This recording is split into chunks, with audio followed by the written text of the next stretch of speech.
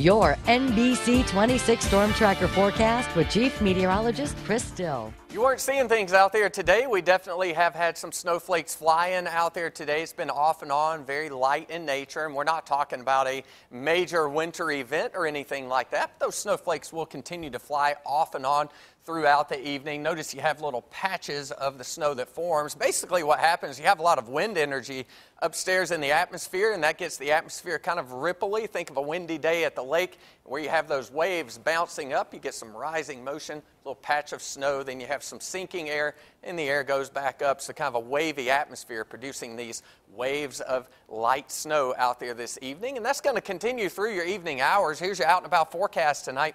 39 degrees out there, so temperatures are above freezing. We're not going to get down to freezing until about midnight tonight, but by that time, the snow flurries will be over, and that's why we're not going to see any accumulation. Besides, the snow is very, very light. Now, here's a look at it on our forecast tracker model.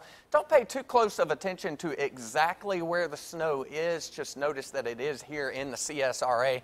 7 o'clock tonight, we're showing our computer model is that potential for some light snow showers at times, off and on, but again, very little or no accumulation expected.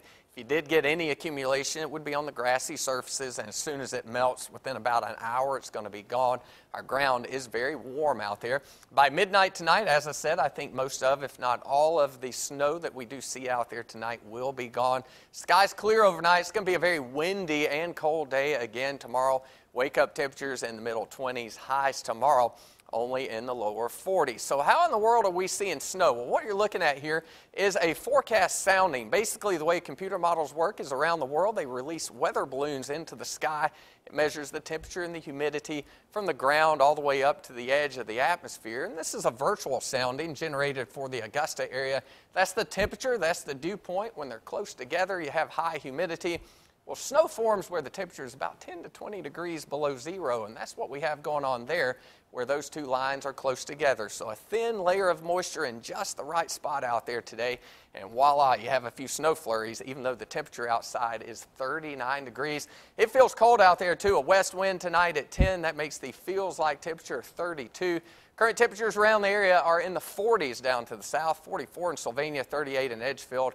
But notice everyone is above freezing, but it does feel very cold. Current feels like temperature of 27 in Aiken. Overnight tonight, that 30% chance of light snow will persist this evening. No accumulation. The low 23 in Thomson, 26 in Sylvania.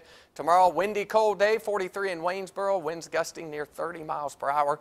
And a quick look at your 7-day forecast. The average high temperature is 61 degrees. We're going to be nowhere near that any time soon. So cold is the word. Oh, it is cold out there. Thanks, Chris.